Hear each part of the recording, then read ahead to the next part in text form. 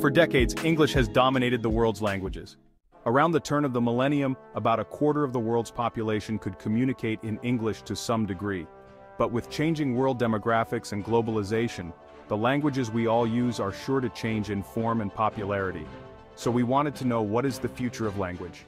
Well, there are certainly competing ideas about what will become the most widely spoken language. But one thing is pretty widely agreed upon, that the total number of languages worldwide will drop considerably. Today, there are about 7,000 languages spoken around the globe. This number is thought to drop by about 90%, although new hybrid languages are expected to spring up, maintaining culture and diversity.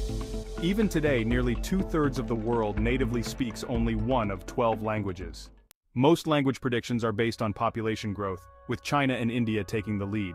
The UN suggests that by 2050 both Chinese and Hindi will be spoken by some 1.3 billion people each.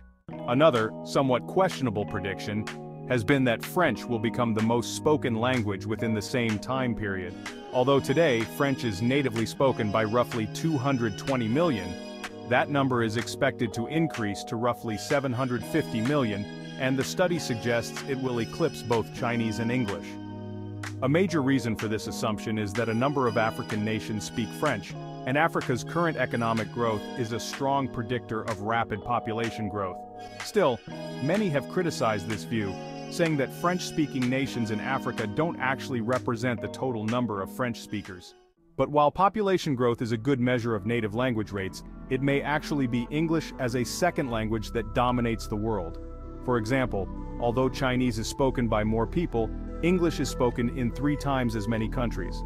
Furthermore, Chinese is considered more complicated to learn than English, and is not used nearly as often in scientific communication. It is also important to note that English has the considerable advantage of already being the predominant language for print, education, media, and most importantly, the internet.